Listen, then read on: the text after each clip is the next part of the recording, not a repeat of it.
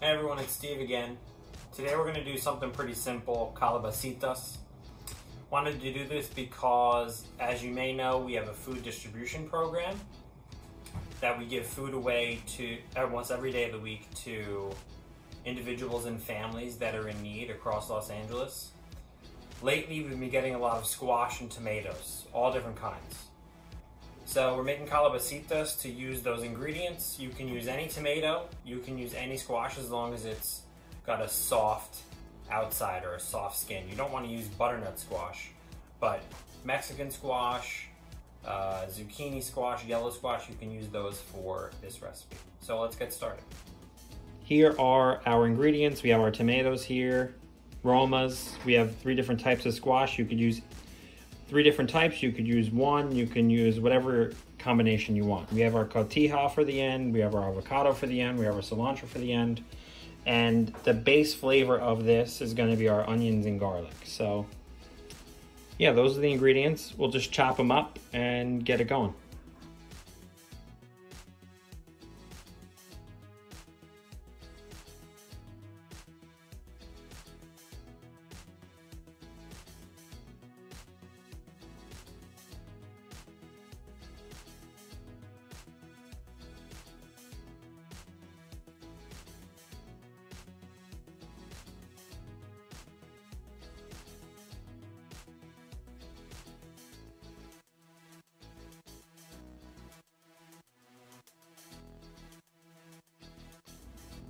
Okay, so we have everything chopped up. There's our tomato, there's our 3 different types of squash, here's our garlic, and here's our onions. That's all we need for the saute right now.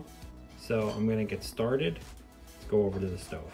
Okay, so we'll start with some olive oil in the pan. Good amount. Start with our onions.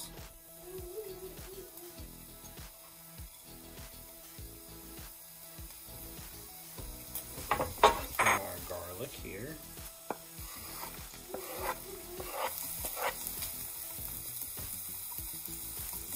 Just putting an even layer in the bottom of the pan. Put some salt,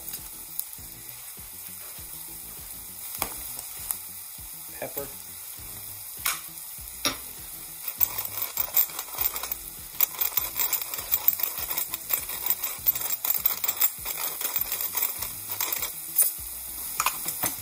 a little bit of cumin,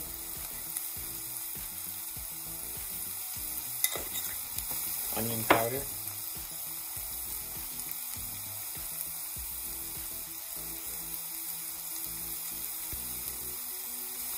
garlic powder,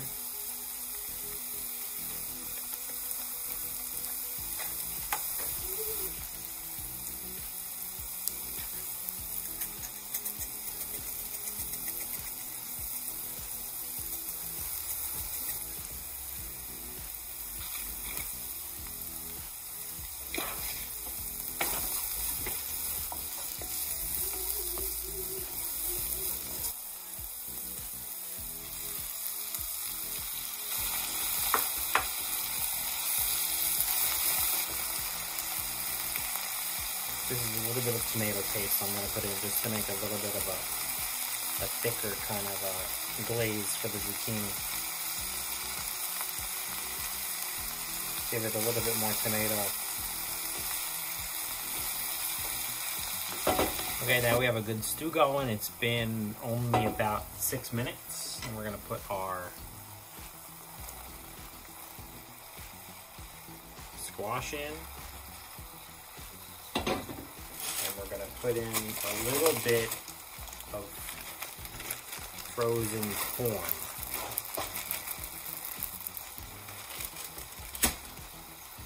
Stir this up to coat it with the tomato mixture. While we're doing this, we'll put a little bit more sea salt. Stir that all up.